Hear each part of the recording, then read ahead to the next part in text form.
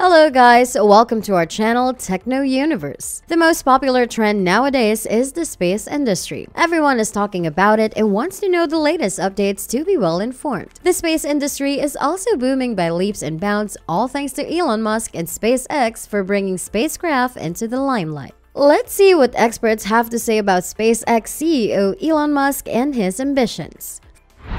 Former astronaut, engineer, and pilot Buzz Aldrin, who is famous for being the second person to walk on the moon, has some interesting views on SpaceX. Initially, Buzz had been a strong critic of Elon Musk and SpaceX, but over time, he has changed and become the biggest supporter of Elon Musk. In response to Falcon 9's 100th flight, Buzz tweeted, "Well done again, SpaceX, on a successful mission. You're starting to make it look easy, which we know it never is. Don't forget, my friends, space is a risky business, but it is worth the rewards. Hats off to Elon Musk for taking the risk to propel us into the future." Later, the tweet was deleted, but the sentiment behind the tweet still remains the same. Buzz has admired the idea of Elon Musk leading humans to Mars. Buzz Aldrin's colleagues from the Apollo missions, Gene Cernan, had criticized Elon over time and made many verbal assaults previously, but now his views are also changed. Gene and a few other astronauts from the Apollo missions came together to give Elon Musk a heartfelt gift, which was a signed picture of the Falcon 9 with good wishes from the Apollo team. Buzz Aldrin's tribute said, "And now a giant leap for commercial space," while Gene Cernan wrote, "Congratulations on a job well done, now the challenge begins."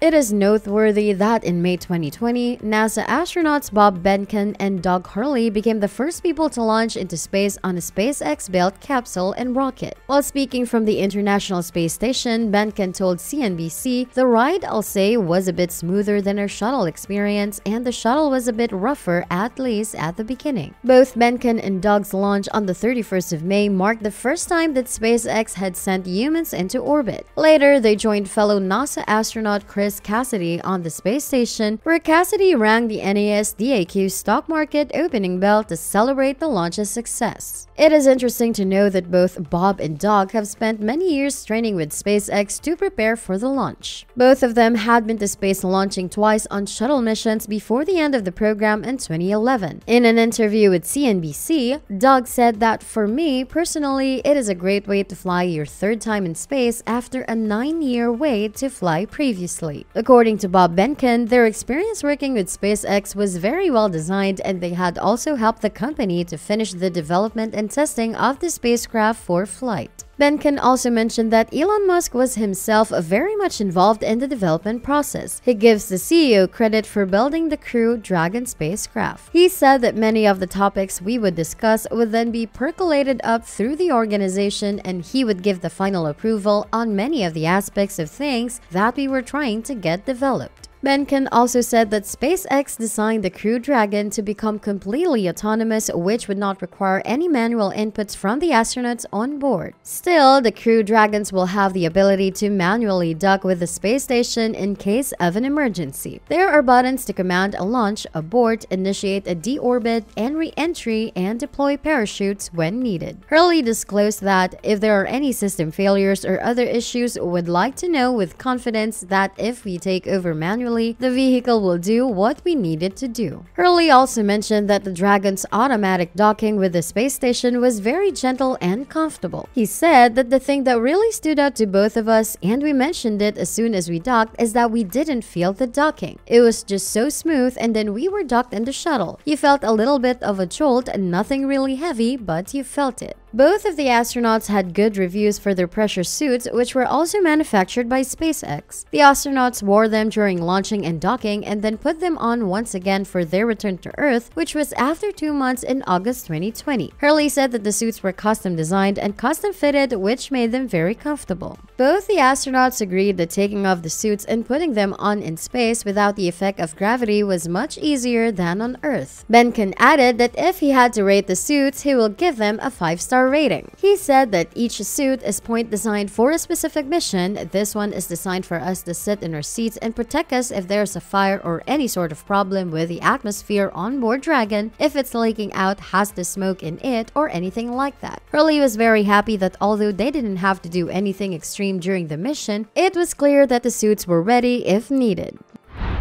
This flight has been a major milestone mission for SpaceX and NASA. It is disclosed that as their Crew Dragon entered Earth's atmosphere, the heat was building up outside the capsule, engulfing the spacecraft in flames. This quickly affected the white exterior and clouded the windows, but inside the capsule, both astronauts were comfortable as if nothing happened. Behnken said that the atmosphere starts to make noise, you can hear that rumble outside the vehicle, and as the vehicle tries to control, you feel a little bit of a shimmy in your body. Even after all this, the duo was very comfortable and rated the mission as flawless. The Dragon landed safely in the water where the recovery crew was prepared to make sure its occupants were safe. The good news was that soon both of them were back at home in Houston, ready to resume life on Earth. SpaceX has been on a mission to send payloads and humans to Earth's orbit at an enormous number in November 2021. Recently, a SpaceX rocket carried 4 astronauts into orbit, including the 600th person to reach space in 60 years. Another Dragon spaceship named Endurance docked with the International Space Station a day after liftoff. When the spacecraft had reached orbit, the mission commander Raj Achari told that it was a great ride, better than we had imagined. NASA's chief Bill Nelson was also there at the time of the launch, and after the rocket took off, Nelson praised NASA and SpaceX's partnership, saying, "We're seeing the power of American ingenuity right before our eyes. Godspeed, Crew 3. I can't wait to see all that you accomplish." NASA's associate administrator said, "I think it's an amazing time for America's space program. We are definitely at an inflection point." According to NASA, Germany's Matthias Maurer, who has claimed the historic 600 position based on his mission assignment, Matthias and his 3 NASA crewmates will arrive at the space station. It was drizzling on launch day when the 4 astronauts said goodbye to their families for 6 months.